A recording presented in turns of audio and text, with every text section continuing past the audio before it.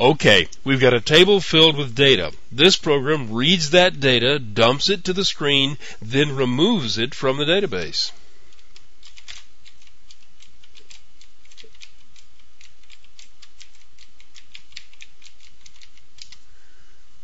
Here you can see from the main method that the database is opened, the contents of the table is displayed, the table is deleted, and the database is then closed. The open method is quite simple. It does just what it says it does. It creates a connection object, then creates a statement object.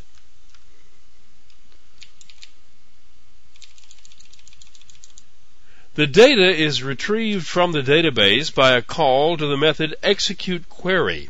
The SQL command is a select statement which has the job of determining which rows are to be returned and packing them up in the result object. Now, not all result objects are created equal. You can access the data held in all of them, but this particular example is one of the simple ones, and you can only scan forward by calling next. There are some other methods that do other things, but in this particular result set, all you can do is read through the data once from front to back. More about all this later. You see, the result set not only contains all the data, it also contains something known as a cursor that can only point to one row at a time.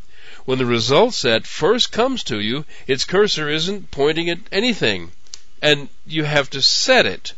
The cursor is set to the first record by calling the next method. Each time you call the next method, the cursor moves to the next piece of data. By the way, all indexing into the data is based on the number 1. There is no index 0 inside a result set. So the first time through the loop, the cursor is set on row 1 of the set that was retrieved. The result set method has a method call for each data type that it can hold. The first column is a string data type, and we want to get that one, so a call is made to get string. The argument being 1 means that it's the first column, and the cursor has already been set to the specific row. The second data item is an integer. It's an int data type, and it has an index of 2. So a call to get int 2 returns its value. This loop just pads out the name to 16 characters for display, and this line prints the data.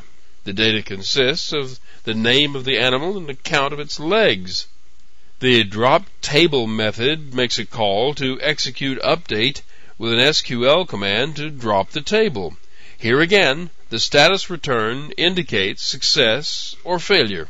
Now, this close method is a little different than the one in the previous example. It does exactly the same thing, but this one has 2 try blocks. This way, if the first one fails, the second one will still execute.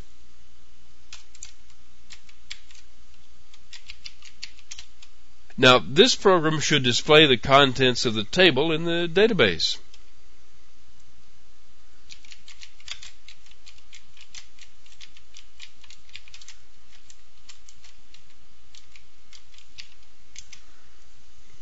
And there it is, the information that was stored in the table by the other program. And this program should have deleted it. Running it again shows this. We only get error messages now.